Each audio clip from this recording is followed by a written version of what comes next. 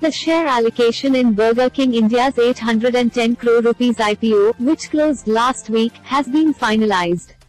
All investors who had applied for obtaining the quick service restaurant's shares in the IPO can now check their share allocation status on the website of Link in Time, which is the registrar for the Burger King IPO. All you need to do is click on the link, select Burger King India Limited, and enter your PAN details. You can alternately enter your application number, DP client ID or account no IFSC. Once the details are entered, enter the CAPTCHA text and click on Submit.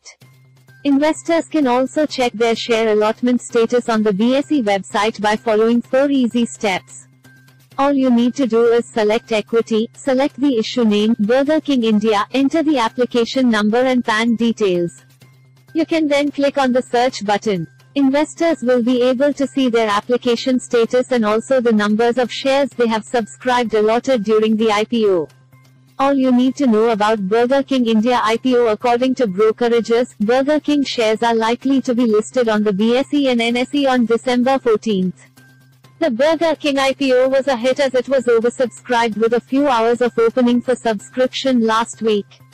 The price range for the IPO offer was fixed at Rs 59 to 60 per share.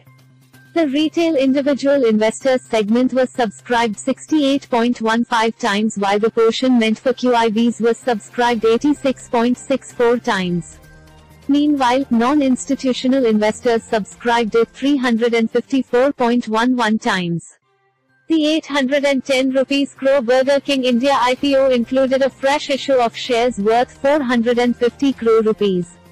Reports suggest that Burger King India plans to use the proceeds from the IPO to open new stores in the country and reduce debt.